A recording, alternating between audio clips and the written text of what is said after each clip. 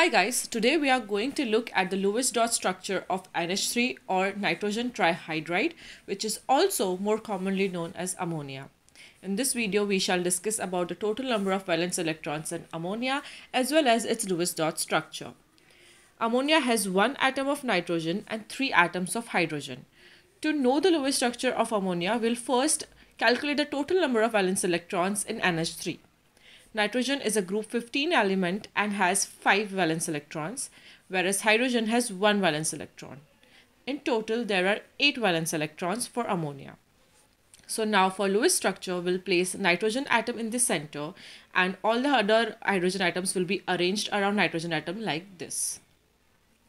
Once you have done this, start placing all the valence electrons of individual atoms. Here, hydrogen atom needs 2 electrons to attain a stable structure.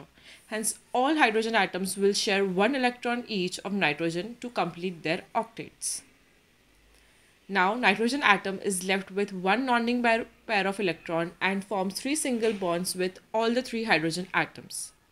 This is the Lewis structure of NH3, and to know more about other compounds, their Lewis structure, chemical properties, molecular geometry, please subscribe to our channel and keep watching our videos. Thank you.